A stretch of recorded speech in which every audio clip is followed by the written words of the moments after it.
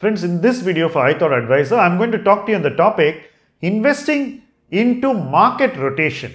Clearly, you are seeing a rotation trade happening in the markets. We are seeing sectors which underperformed or parts of the market which did not participating now. We saw the defense trade, then we are seeing the public sector banks participating. We are seeing a lot of investor participation moving into parts of the market which did not participate earlier. We are even seeing some early signs of people showing interest in metals, much to the surprise of market watchers. As the market rotates, what we observe happening is that people are trying to get more exposure into parts of the market which never participated in the market rallies of the recent times, in the hope that in the coming year, those parts would participate more actively, and by investing in them now, we would be able to capture where the market is performing. In the real sense of the term, people are trying to capture future performance by participating early. Whenever rotation happens in the market, expensive parts of the market get sold or over-owned parts of the market get sold and under-owned and relatively cheaper parts of the market get invested into.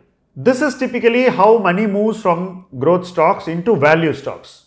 But unless these value stocks show growth or the promise of growth, they are never going to be valued like growth stocks.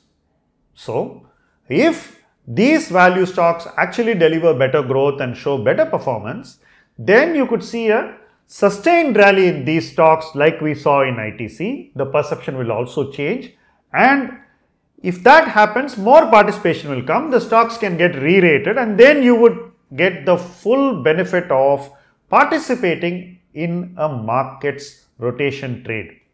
On the other hand, if the stock's performance on the growth front is muted, then it's unlikely that the market will be able to sustain a rally in those stocks. Participation will cause a bump up in valuations, but then that will get sold into. Now, what is going to happen in the PSU trade or in the defense stocks or in the railway stocks or in the public banks trade remains to be seen. But as of now, the valuations seem to be attracting more capital, and probably serious capital is moving from overvalued stocks into these stocks.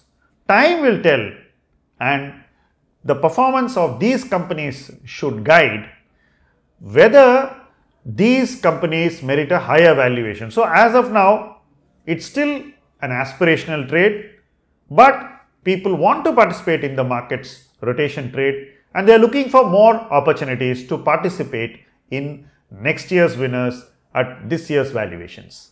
It's quite likely that people will pick more beaten parts of the market, and that hope is also visible in the small caps, in the mid caps which have not participated, and overall people are trying to find winners of tomorrow.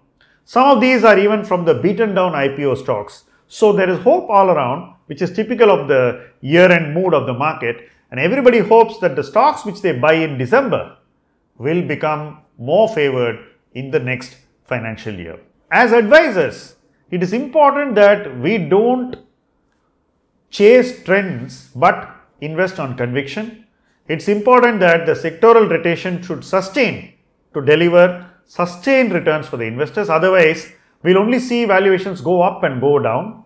So, an advisor's responsibility is to keep investors safe during this period, to tell them what risks are there in chasing fads, and to guide them to invest money in companies which will deliver growth. So, that is what is going to make the difference and deliver advisory alpha going forward. And that is the responsibility of every one of us to our clients. Thank you for watching this video.